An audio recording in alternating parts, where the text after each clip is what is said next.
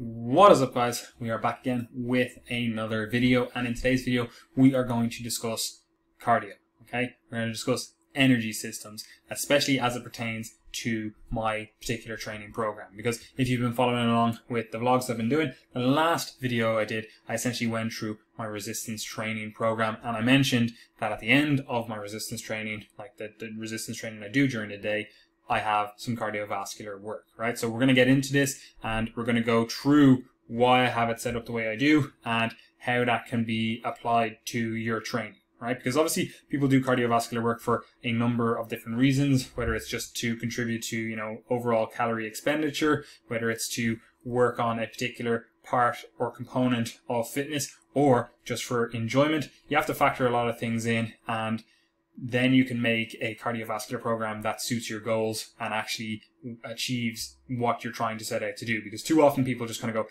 oh yeah, cardio, as if it's just one component or just one thing. It's the exact same thing as saying like, oh, resistance training, and thinking that it's one thing. There's obviously a huge difference in how you approach your resistance training if you have a particular goal, and the same holds true for cardiovascular training. There's a huge difference in how you approach it if you have a given goal. So let's actually get into this now. Right, so this is the thing you need to understand first of all, right? If you understand this and then you layer on a little bit of, we'll call it practical stuff, you're sorted for life, right? So this is essentially the energy systems the body has. We effectively have three different energy systems, we'll call them. We have the ATP PCR. Okay, so that's ATP. You maybe have heard of that before, and that's the PCR component of that as well. And then we also have glycolysis, which is, we'll call it anaerobic stuff.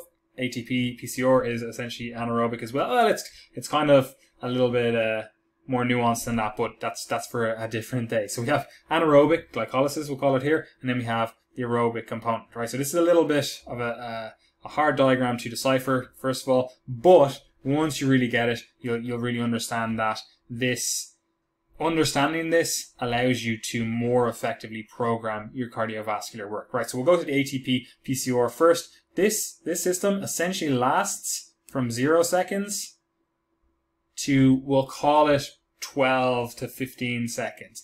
Traditionally, people kind of say 8 to 12 seconds, but that's because, you're getting a huge bang for your buck initially, and then it's dwindling and going down and down and down after about that kind of, we'll say 6 seconds. Like, you're still obviously quite high energy supply from this, but it's only going down after that. And then again, once you get to around past the 10-second mark, it's pretty non-existent, right? But so if you think of this, the ATP PCR system, it's the kind of boom, really quick, really fast movement. This would be stuff that lasts less than 10 seconds, obviously enough. So if you're thinking like, oh, Usain Bolt sprinting, that's less than 10 seconds, that's all out. He's pretty much using this system, right? However, you have to layer on top of that none of these systems work in isolation, which is a common misconception. Kind of people think that like, oh, 1 to 10 seconds, that means it's purely ATP PCR. That's not true. That just means that, a higher amount is being contributed to the workload from that system. But if you do something, which we'll get onto now, for example, in the anaerobic, or you do something that uses the anaerobic system, you still are using the ATP PCR system as a component of that. So for example, this glycolysis, we'll say this lasts, whatever you want to think for this, it kind of goes from that 0 to 90 seconds to, we'll call it 2 minutes. That's kind of the time frame that most people would say, 0 to 120 seconds. Obviously, the earlier on, you've got essentially two systems working in your favor, the ATP PCR and glycolysis, and that's why you see this huge, big magnitude, like a huge contribution of energy supply. So this system is really good for, the shorter duration stuff. And again, after around the 30-second mark, 40-second mark, it slowly starts going down. You get less and less energy supply, and it continues to go down until it's pretty much the same as the aerobic system then, right? And again, the aerobic system is the other one, which again, kind of starts from anything from 0 to forever, right? If you just keep moving and keep moving, you're going to be getting more aerobic energy supply, right? You're going to be using the aerobic system more than the other systems, right? So it may seem a little bit complicated at first, but if you simply think of it like ATP PCR, that lasts 0 to 10 seconds. Glycolysis, or the anaerobic system, that lasts, we'll say, 0 to 90 seconds. And then the aerobic system is 0 to 90 seconds plus, you know. If you understand that, you really start to understand how to program your training, right? If you're like, okay, well, my event, your sport, it lasts 30 seconds. So you kind of think then, okay, so there's certain systems that I'm going to prioritize as a result. However, if you're like, my sport lasts 2 hours, then again, certain systems you're going to have to prioritize. However, it's not as simple as that. So we'll just get into a few different things, and then you'll really see how to actually apply this to your overall training, your overall cardiovascular program design, right? So you also have to look into the specific adaptations you're trying to elicit, right? So you can't just think like, oh, my training is, or my sport, or my goal is 10 seconds long, so that's what I'm going to train. I'm just going to train 10 seconds, and that's it. That you have to think beyond that, right? The first thing you have to think about is like mitochondrial biogenesis. This is one of the ways that cardiovascular training works.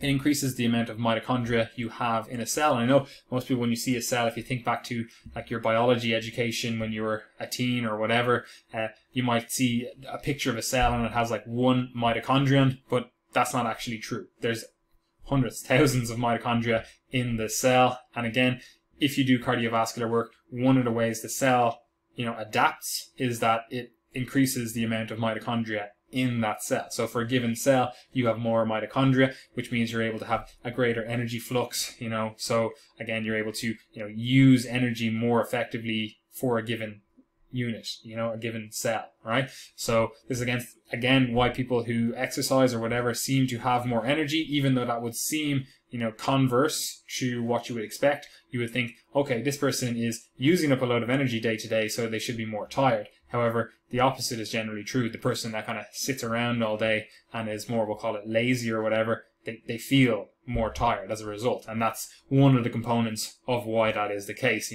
this reduced mitochondria per unit. Well, I wouldn't even say reduced. We'll go the opposite. This increased mitochondria per unit of cell in the people that are doing cardiovascular training, right? So that might be an adaptation that you need for your sport. However, this isn't something that I would hugely prioritize, because if you do pretty much any cardiovascular work, this is going to occur. However, you may want to do it in a specific manner, which we'll kind of come back to in a second.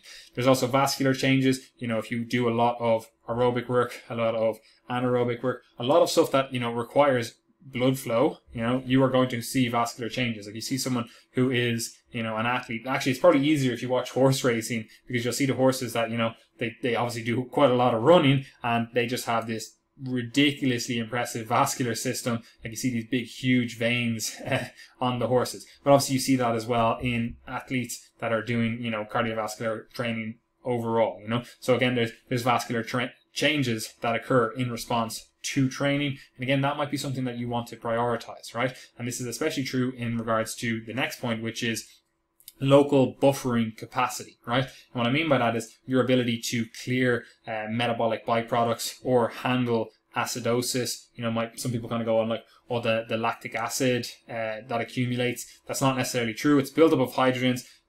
Lactate is what's in the body, so lactate is actually beneficial, but that's a whole other story. It is acidosis, however, and you might want to have an increase in the enzymes that deal with this process here, the ability to handle and buffer the buildup of acidosis in that cell. And again, that might be a local effect as well as a systemic effect. But so again, you might prioritize your training as a result of that, and well, that'll make more sense when we come to the end and we start talking about exercise selection. But all of those things, you want to look into the specific adaptations that you're trying to elicit with your training.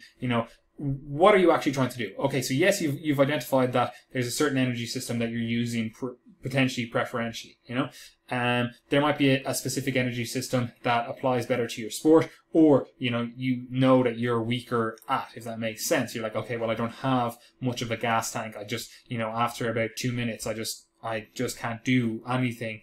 I'm wrecked, whereas you're like 0 to 2 minutes, I'm unreal. I can just keep going and going and going. And then 2 minute mark, and then it's all downhill for me, you know? So you might be like, okay, even though my sport is that long, you know, I might need to prioritize a different system. And this also applies to people that are, you know, just looking to burn calories, you know, and we'll come back to that in a second, because that's more to do with, or choosing how to approach that is more to do with, you know, the overall energy contribution and fatigue that's going on, and then also the nervous system. But we'll come back to that, you know. So again, looking at these again, the ATP PCR system will say 0 to 12 seconds of energy you're getting from that. However, you have to factor in that that is being restocked by that aerobic system, or by the aerobic system, right? And we'll say it's fully restocked after 2 minutes. And when I say restocked, I mean that this ATP PCR system is effectively, you know, we'll say donating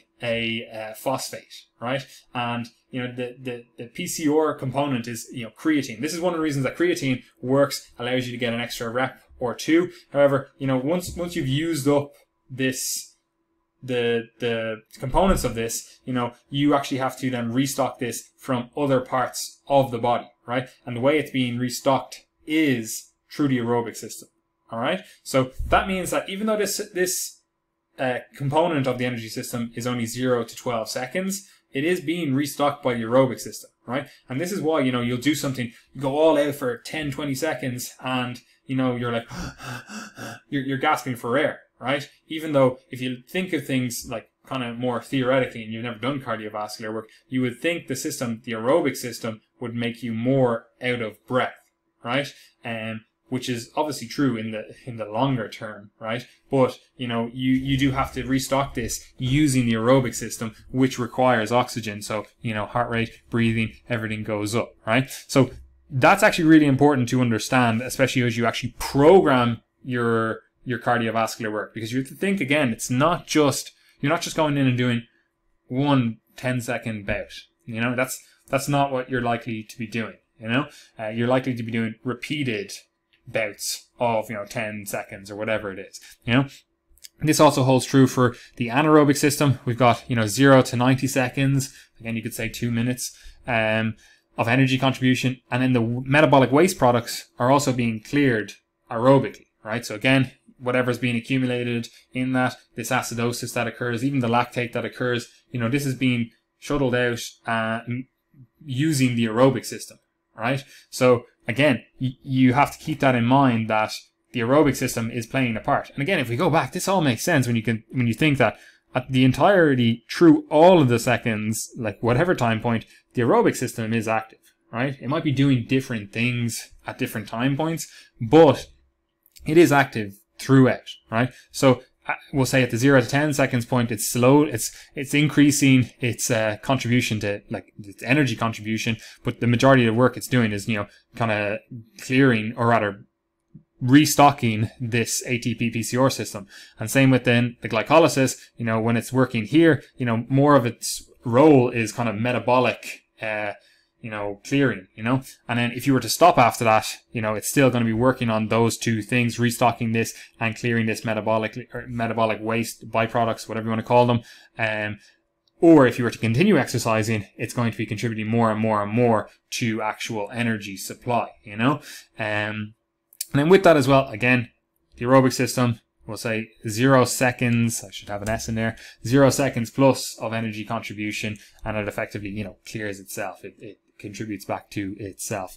So that you need to keep in mind. You need to keep all that in mind. And again, it seems a little bit esoteric at the moment, but once you start seeing things put into practice, it makes sense.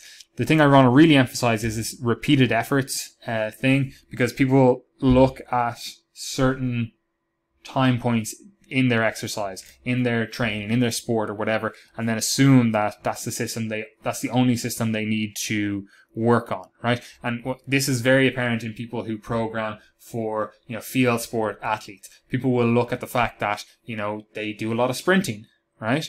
And they'll be like, right, so we need to get our sprints really, really improved. And again, that's true. You do need to be good at sprinting if you're a field sport athlete that, you know, needs to do sprinting, right? However, the way they actually program things, they're not programming for the actual sport, right? And that is, you know, the sport might last 70, 80, 90 seconds, or 90 minutes, you know? So it might last for, you know, the guts of 2 hours, right? So you have to realize that a lot of that is going to be, or a lot of the energy demands are going to be contributed to by the aerobic system. So you want to have an unbelievable aerobic tank if you're going to be training or competing for effectively 2 hours, right?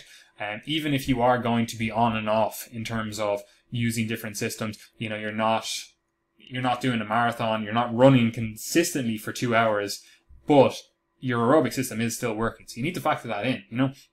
And this is seen as well when you see people do repeated sprint efforts, you know, especially if they don't have a huge time between the sprints, right? Because again, like clearing that metabolic waste, we'll say that takes 3 to 5 minutes, right? So again, like this is why you see people that are like real sprinters, like pro sprinters, like that's their actual sport, you know, like you're not seeing Usain Bolt go do a 100-meter sprint and then do it again after a minute, right? Because, you know, his nervous system, his metabolic system, everything, it's not fully recovered to 100% by the time he gets to his next sprint.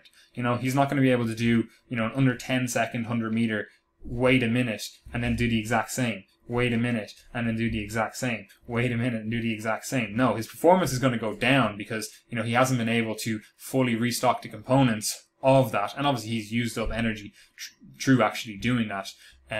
Doing the training, you know. So again, you have to factor this in, that the more sprints you do, I'm saying sprints, and I just mean, you know, the 10 seconds of work, you know, but the more sprints you do, the more the aerobic system is playing a role in this, right? So you have to factor all of that in and actually put that into your actual practice, right? So you don't just look at things from the perspective of this is what I'm doing at this exact second. You have to look at things from the perspective of, okay, at certain time points, I might need to prioritize this system, but how does that actually play out across the entirety of my sport? So again, for my sport, you know, the rolling, the rounds or whatever, you know, you're probably going to be in between 3 to 10 minutes, somewhere in that 3 to 10 minute mark. And that's going to be marked by different periods of, you know, sometimes you're going to have to do really, really explosive movements, you know, and scramble and whatever that lasts less than 10 seconds. And then you get back to a better position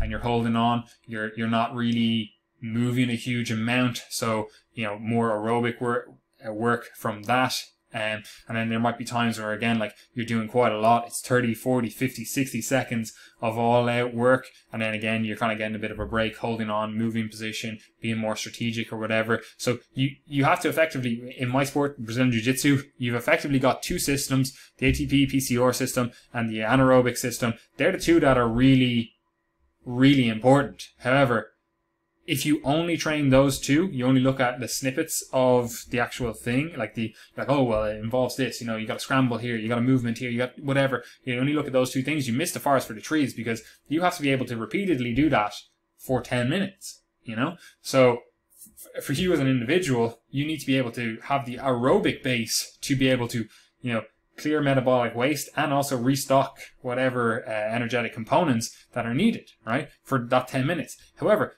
you also have to factor in that if you're competing as well, you know, you might be competing 3, 4, 5, 6, whatever times in a given day, you know. So not only do you have to be able to do that over that 10-minute period, you have to be able to do that over the 3, 4, 5, 6 hours or whatever it is that you're competing during that day. And that's especially important for people that are, we'll call it a multi-event athlete, like strongman, CrossFit, that kind of stuff. You know, people will really prioritize one of these systems because you're like, that's the event I need to be good at, but then forget that they have to be able to be recovered for the next session and the next session in that given day, you know? So really important to understand all of that, right? Now, that can all seem a bit theoretical and esoteric, but we'll put it all together now in 1 second. We just have to go over protocol selection. You know, this has to be goal dependent, like I've been touching on. You have to analyze your sport, your given goal, your given overall training program, like what you're trying to achieve with it, and how you then set things up from that. So it's all goal dependent. You have to set your goals, like I did before with that goal setting video. You have to set your goals. You have to actually be clear in what you're trying to achieve, and then you can effectively program, right? For example, if you're saying, I just want to do cardio to be fit and, you know, contribute to my overall energy balance of the day. You know, I want to, you know, have 200 calories of cardio done after every training session, right? That's a different experience than from someone that's like, okay, I need to be good at X, Y, and Z energy systems and this contribution of these energy systems for my given event. Like, there are two different ways you would think about programming something then, right? So again, one of them might be just effectively like, okay, well, you can just use whatever cardio equipment you want, burn 200 calories. I'd probably go for some sort of either moderate or low intensity work in that case, right? Again, 200 calories, that's not going to fatigue you a huge amount if you're doing low intensity cardio to get to that.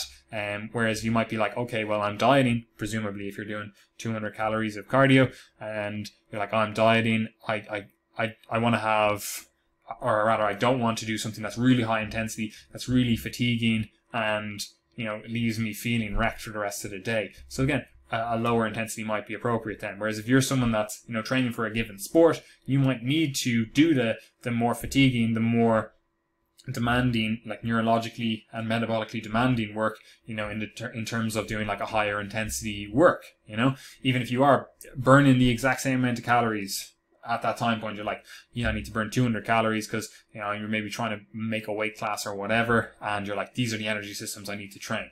Maybe you do choose that. Again, this is going to be dependent on the exact situations and the given athlete, the goals, everything. So I'm obviously just giving a kind of somewhat brief overview of all of this. Then again, with that, I touched on it there. You have to factor in the recovery demands of this, both the metabolic side of things and the nervous system side of things. Nervous system side of things is a little bit easier to understand in terms of, you know, if you do some all-out sprints, you know, this is effectively the same as doing some all-out resistance training, you know, especially if you choose the right modalities for it, you know, it's effectively no different. Your nervous system gets quote unquote fried as a result. Like, you'll feel it more. You'll feel more fatigued from doing 3 all-out sprints versus doing, you know, 10 minutes of walking on a treadmill, you know? So you have to factor that in. Same with the metabolic stuff. The experience of doing, again, 3 30-second all-out sprints versus doing 10, 20 minutes of, you know, walking, they're completely different metabolic demands, both in terms of the energy systems used, but also, which I didn't touch on in this video, which is obviously a component of this, in terms of the energy substrates that are used, both carbohydrates and fats in this case. So again, like it all plays in, and you have to factor that into what you're trying to do and how the rest of your overall program is set up. So let's actually make this more specific, and I'll tell you what I'm doing, right? So the protocols. These are the 3 protocols that I'm effectively using to target all of these systems. The ATP PCR system, I like to do 10-second sprints with 50 seconds recovery for 3 to 5 sets, right? I didn't finish this, and I should.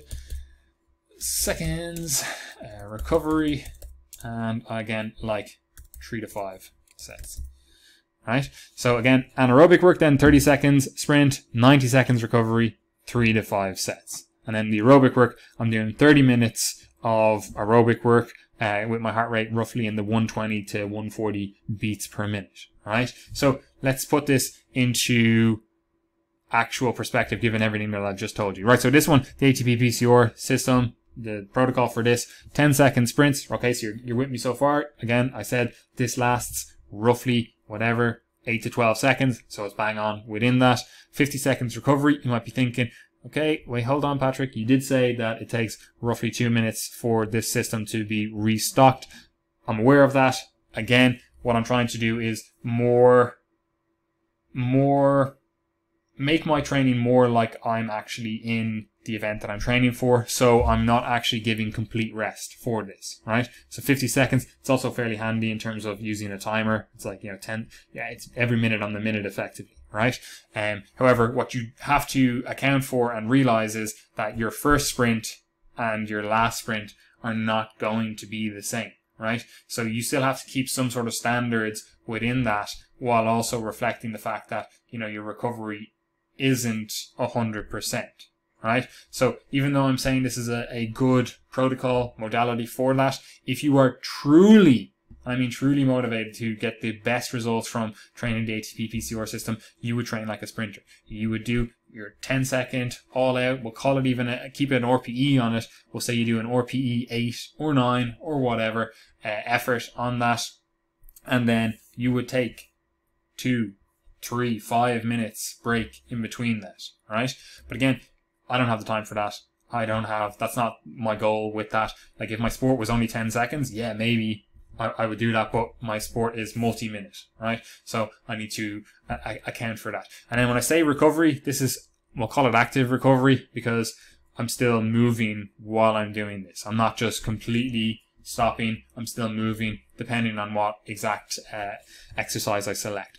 The anaerobic one, same thing again, 30 seconds of sprinting, but 90 seconds of recovery. And again, you're thinking, okay, he did say that takes whatever, 3-5 minutes to recover. But again, I'm doing incomplete recovery so that I can also train the fact that my sport requires you to be good anaerobically, but also requires you to be able to recover that system within a multi-minute event, potentially also a multi-event day.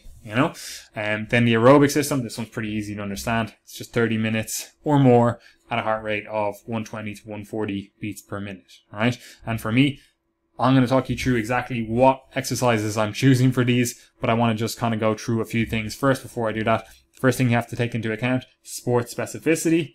So again, if you have a sport that allows you to train the actual implement, for example, you're a cyclist, it makes sense that you would train on that implement, right?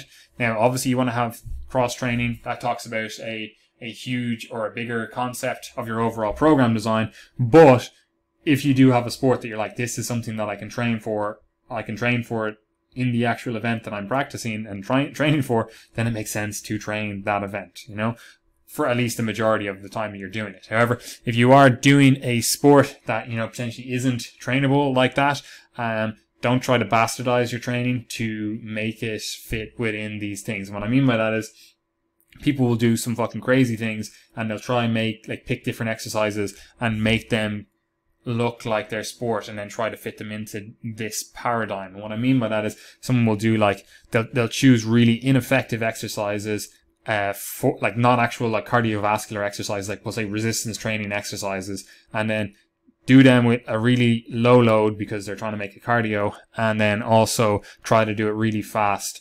And for example, people will be like, oh, well, I need to do, Brazilian Jiu-Jitsu. People will make some sort of bastardized circuit of renegade rows and fucking, push-ups or something. And it's you're not really getting the overall cardiovascular effect that you're looking to elicit from that.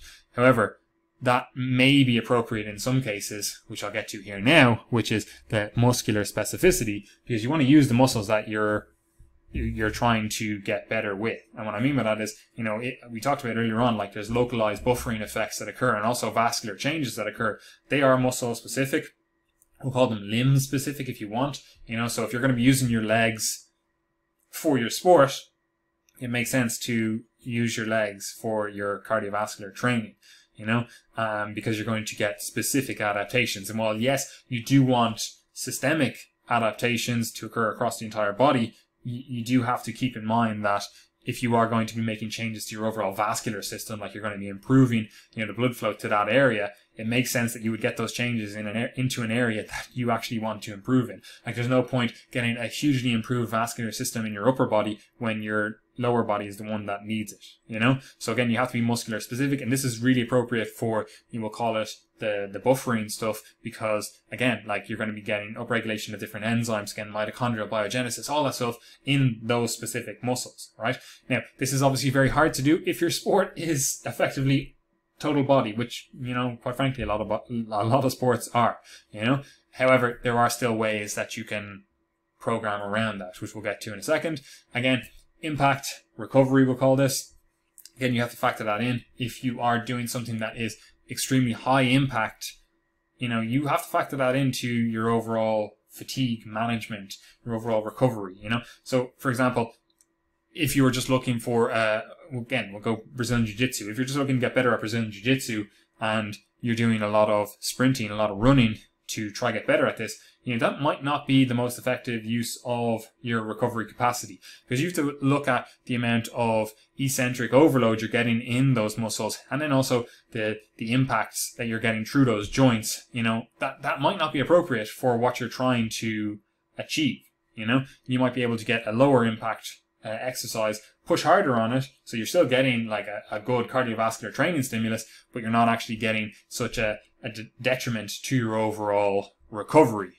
So you have to factor all that kind of stuff in, like how recovery intensive is this exercise, like how are you going to feel after this, how are you going to recover from this, how well are you going to recover from this. It all has to be taken into account. Again, like you see this as well, people like boxers or something, they'll use like the heavy bag or something for their cardiovascular training, and that might not be the best use of their overall recovery abilities, because they're getting excess damage potentially to their joints, to their hands, whatever, that they just didn't need to get, right? So again, you have to factor all of that in, and then you want to choose exercises that are a high return on investment. What I mean by this is, like, you don't want to do something like I was saying earlier on. You want to be choosing things that you can barely get your heart rate up, things that maybe you only get like 3 reps in a given time point, or you're choosing exercises that you're not able to actually push yourself as hard as possible, or the recovery demands are too high of that exercise. Basically, you want to choose exercises that you can push yourself to your absolute limit. Something else isn't going to become the limiting factor. It's actually appropriate for your sport or goals, and it's actually easy to do. There's no point being like, oh yeah, I'm going to do this extra kettlebell swing, tire flip, drag, whatever, and you're never going to be able to do it because it takes 30 minutes to set up. So again, you have to factor all those things in when you're choosing exercises. Now, I've chosen some exercises down here which are again, good return on investment depending on the goals. Fan bikes, personally, I just think these are the best return on investment, because generally we'll say it's like an Airdyne or something, or the Rogue Rogue bike, I can't remember the name of it. You're able to get the upper body moving and the lower body moving, and it's fan resisted, so the harder you push, the harder it pushes back effectively. So you're able to completely train as hard as you possibly can for whatever modality you want. So again, if you're doing 10 seconds, you can push yourself for as hard as possible for those 10 seconds. Same again for the 30 seconds. You can push yourself for as hard as possible for those 30 seconds. Not like, we'll say even like something like a prowler or something, which someone might be like, oh yeah, I can use that because it's sport specific. They maybe play rugby or something, but are you going to be able to push yourself as hard as possible for that time point? Maybe, maybe not. You have to factor that in. Again, something similar enough, like a Versa climber, really effective. An erg or a rowing machine, really effective as well. Again, it's effectively a fan as well with that. So again, you pull and you get as hard as you give, Same with the ski erg as well, which is effectively a bastardized rowing machine. Spin bike as well. Depending on how you can change the resistance with these may be more or less effective than an actual bike that you might see in the gym, because obviously there are differences with that. Same again with running. This may be appropriate, may not be appropriate. Obviously, again, if you're doing, say, the aerobic work, maybe it's more appropriate. Maybe it's fine. You're able to just get a 30-minute run in and you're good to go, right? Same with the cross trainer. Maybe you're able to get, the cross trainer is probably good because you're able to get effectively all of those things done. It may not be appropriate given some cross trainer design. Going hard for 10 seconds may barely get your heart rate up or anything. So again, you have to factor that into the overall equation. But every exercise or every cardiovascular machine has its pros and cons given the actual modality you're trying to train. The fan bike may be inappropriate for longer aerobic work because there's too much resistance, we'll say, for you being able to get your heart rate up or keep it in that given time point. You might have to go excessively slow to keep your heart rate at 120 to 140, so again, you have to choose the right tool for the right job, and I'm generally not a fan of using a load of different, we'll call them resistance training exercises to try increase your cardiovascular fitness. In my mind, I'm like, there's better modalities out there. If you want to get stronger at those exercises, then do those exercises in a resistance training program rather than trying to do them in some sort of circuit style program, you're going to get way better effect if you were just to hop on a fan bike and do those modalities. you know, like again, you see this as well. And obviously sport, like it is specific. The cardio you do is specific. So you're going to get better at what you specifically do, you know? So obviously there's some sports specificity, if I could speak, to that. But again, you have to realize, like, if you're going to get these systemic changes, they better be in the direction that you actually want, rather than just doing some random exercises that, you know, maybe they might contribute, help with the exercise that you're trying to do. Anyway, guys, that's a long video. I hope I covered everything. I think I did. If you have any questions, and if you want to know more of what I'm doing, what we do with our clients, whatever, you can always comment below. I should actually just kind of wrap this up and tell you exactly what I'm doing again with periodization with this. I do 4 weeks of the anaerobic work, so 30 seconds of work, 90 seconds of rest, and I do that 3 times, and I do that at the end of resistance training, and I do that 4 times per week. 2 of those sessions, after my lower body sessions, I use the fan bike, the assault bike in my gym. And then on my upper body days, I do the erg, right? So the rowing machine, right?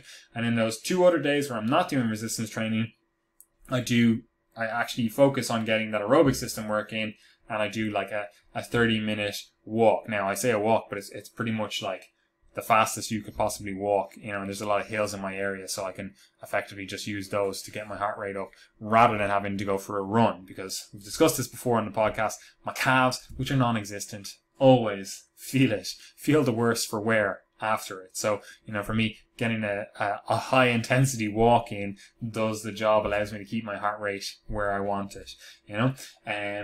As I said before in the last one, you know, as we come into summer, which seems like a while away, I will be transitioning to getting 2 extra Brazilian Jiu-Jitsu sessions in, so that'll effectively take over from the aerobic work that I'm doing, right? And now, for the majority of people, if you were to think about doing this, what I would suggest for the majority of people is doing aerobic work preferentially, right? And I would continue doing that until you have a resting heart rate below 60 at least, but ideally below 50, right? That's going to help the vast majority of people improve their health, improve their fitness for their sport, or just in general life, right? So that's where I would put the majority of my focus, right? If there is some specificity that you want to look to achieve in terms of your sport or whatever, or you're just like, I don't have the time to be doing a 30-minute, you know, plus aerobic session, you could then do some of the higher intensity work, right? And again, as I said, I'm doing 4 weeks of the 30-90. Then after that, I'm doing 4 weeks of the 10 seconds all out, 50 seconds rest. And again, I do that 5 times. Still the same exercises. And again, this goes along with how I'm periodizing my training overall, in terms of 4 weeks of the higher reps, which coincide with the anaerobic work, and then 4 weeks of the lower reps, which coincide with we'll call it the alactic or the ATP PCR work, right? Anyway, guys, that is it. This is a long enough video, so I'm going to wrap it up here. Again, if you do have any questions, just drop them below or join the Facebook group and ask them in there.